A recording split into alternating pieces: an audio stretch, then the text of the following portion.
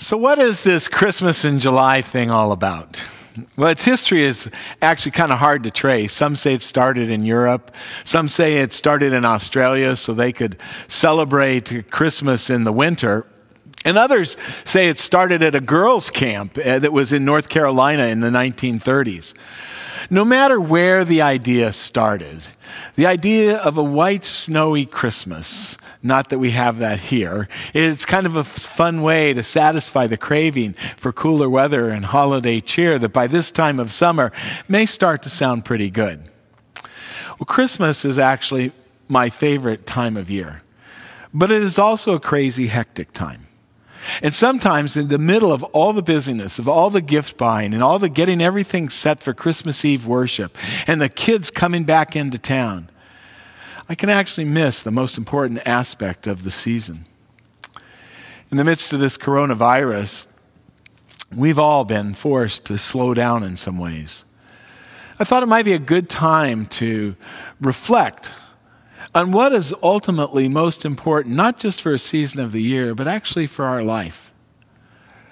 We look to fill our lives with so many things that we hope will bring us joy. We hope that will bring us hope. Is there more to Christmas and to life than all the trimmings and the decorations? We chose this theme not to magically cool us off with thoughts of a white Christmas, but to help us realize that even though Christmas is 5 months away or so, we thought it'd be good to focus on that thing of unspeakable joy, that person of unspeakable joy, and on the only thing that can actually fill us with what our heart longs for most of all. So today, as we focus on unspeakable joy, we're starting the first of our sermon series on Choose Joy. As many of you know, I also love schmaltzy Christmas movies. I love watching the Hallmark movies with Jeannie, and even a movie that I've seen 3 or 4 times. Even though I know how it's going to end, I still get a knot in my throat and I tear up every time. They're feel-good movies. And we've been watching the Hallmark Christmas in July movies as an escape from all the news that's bringing us angst and worry. So today we heard in our Bible reading that beautiful, almost poetic narrative of the birth of Jesus. But think about it. There are a lot of details there that are missing. The pain of childbirth, the filth and stench of a stable, the fear of a young woman giving birth without her mother or aunts or anyone around that she knew other than Joseph, her husband, who had never been through this either. There are parts of the Christmas story that we haven't heard yet today, too. We have the story of the Magi, the 3 wise men that we see in all our nativity scenes. And we know that they show up and they tip Herod off about the star, and in so doing, they incite Herod to actually massacre many young children. And part of the Christmas story, as we like to tell it, is the heartwarming account of the Magi from the East who visited Jesus and brought him their treasures. And yet there's the heart-pounding account of the Holy Family's midnight flight to Egypt for safety. What I'm getting at here is that the world that Jesus was born into, it was not a Hallmark movie world. It was a world that was filled with political and social violence and unrest. There was a lot of uncertainty for people. But at Christmas time, we seem to do our best to keep things merry and to kind of create an alternate universe about silent nights and jingle bells. And please don't misunderstand, I love those songs, and I love the festive attitude and the atmosphere of giving and joy that surrounds much of the season. But I want to point out that the power of Christmas and the power of the Christ child that is born into this less than perfect world and comes into our less than perfect lives with something that no one else can bring. For many people, Christmas is not this kind of sentimental and happy season, and life is not just a bunch of candy canes and Christmas carols. And it's not that Christmas just isn't that for some people. Their lives aren't that way. As I mentioned with the COVID-19, mentioned last week that depression is on the rise and people are struggling with job losses and deaths and health issues. And at Christmas, as well as every day of the year, there are many people who face food inequities and struggle to keep food on the table and have to choose between food or rent. And there are others who this year, right now, are missing a loved one who's not in their usual seat. And grief and sorrow can follow people like shadows, not just at Christmas. Well, my guess right now is you might be thinking, hey, Bob, when you said this sermon is about unspeakable joy, I didn't think you meant that unspeakable joy wasn't you weren't going to talk about it. And if that's what you're thinking, I want you to just hang on for a sec. The truth about Christmas is that it breaks into this dark and disturbing world. And that's where we find the hope. And that's where we find the light. And that's where we find the promise of joy. And it is in that truth that the reality of God is revealed in its fullness. God could have chosen to wait, to become incarnate, and to live among us when the world was stable, during reigns of benevolent peace, overflowing prosperity, and comfortable silent nights. But if that was what God was going to wait for, we would still be waiting, because that lives really in only some dream world. Instead, God chose to live among us in the midst of terrible genocidal violence, in the presence of overwhelming, inconsolable sorrows, with an impoverished refugee family.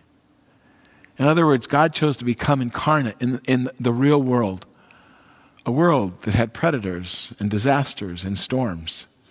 This is the world that the angels were announcing the Savior coming into. So this is what the angels meant. And listen to this verse once again. And there were shepherds living out in the fields nearby, keeping watch over their flocks at night. An angel of the Lord appeared to them, and the glory of the Lord shone around them, and they were terrified. But the angel said to them, "Do not be afraid. I bring you good news that will cause great joy for all people.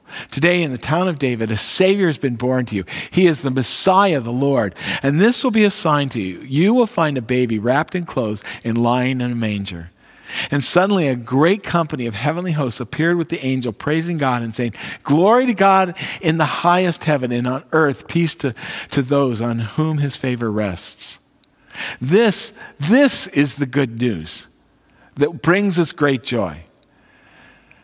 Because sometimes as we look at our world today and we think, as terrible as our story is today, it is a reminder that God doesn't shy away from the evil, the hatred, the darkness, or the pandemic in our lives and our world. These are the exact moments in which God chooses to be revealed, to live as Emmanuel, as God with us. This is the message of Christmas, the incarnation. Whether that message is told on December 25th or it's told on July 26th, it is a message that we constantly need to hear. It is a message that God is not waiting to come to us when we have our lives all sorted out and when we finally get our house organized and our house all cleaned up. It's not just a God who comes to us when we feel like we have faith that could move mountains, or when we simply have a moment to breathe without hyperventilating in order to ponder the great goodness in life, or when we simply take time to stop and smell the roses. No, the message of Christmas, it is actually a messy one. That God is present with us precisely when things are falling apart, when our heads are full of doubt, or our souls are overwhelmed with sorrow, when we're tired of hearing about rising ICU occupancy, arguments over face masks, wondering when the curves will flatten, wondering who might infect us or will we be infected. God doesn't say to all the frightening and tragic situations of our life that I'm going to make them magically disappear. With Christmas and the Christ child, God doesn't take away what disturbs the world. God doesn't end all of the senseless violence. And God doesn't silence the sorrow. But God promises to be present in the midst of it. Present and bringing us Of all things, unspeakable joy. To me, this is both the most confusing and the most striking part of the Christmas story. In many ways, Herod's violence is expected. He was a madman with a long history of exterminating competitors for his power, even if those competitors were his close family. And so the Holy Family's flight to Egypt isn't that surprising either. You see, these are stories, tales of the powerful embracing violence to maintain control and everyday people being caught up in it and fleeing it. These are stories that are repeated throughout our world. We hear those stories in places like Syria and Afghanistan. This tragedy in the Christmas story should only surprise us if we haven't been paying attention to the violence in our world that is so frighteningly common. But in the midst of that, there is this joy. To be clear, this joy is not exactly happiness, but still. How in God's name can joy show up in the midst of sorrow and terror? To be honest, I don't know. I don't know how joy makes itself known in the presence of darkness, but it does. It was there for the wise men. The joy when they finally found Jesus, it's a joy. It says it's more exuberant than I can remember in all of Scripture, actually. In Matthew 2, 7 through 9, we read about it. And it says, then Herod called the Magi secretly and found out from them the exact time the star had appeared. And he sent them to Bethlehem and said, go and search carefully for the child. And as soon as you find him, report to me so that I may too go and worship him. And after they had heard the king, they went, after they had heard the king, they went on their way. And the star they had seen, when it rose, went ahead of them until it stopped over the place where the child was. And when they saw the star, it says they were overcome with joy. On coming to the house, they saw the child with his mother Mary, and they bowed down and worshiped him. And then they opened their treasures and presented him with gifts of gold, frankincense, and myrrh. And having been warned in a dream not to go back to Herod, they returned to their country by another route.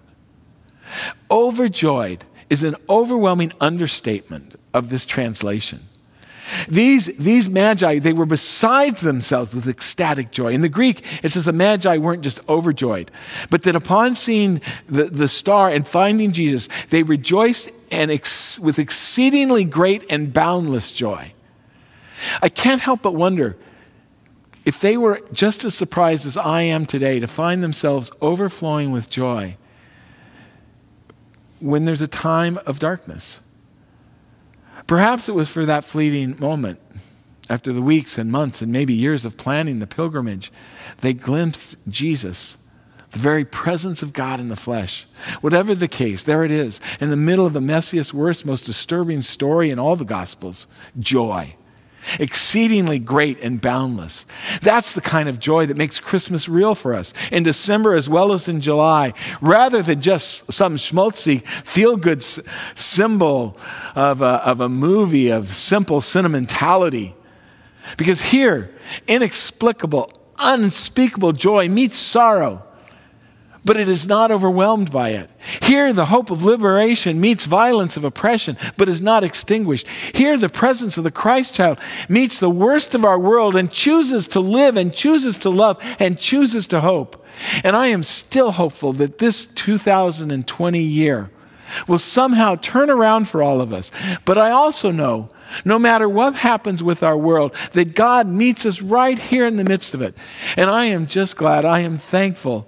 I praise God today that God doesn't only show up when it's all sunshine and smiles, but that God is the God of a world filled with paradoxes and ambiguity, a world sometimes overrun with violence and hate and oppression.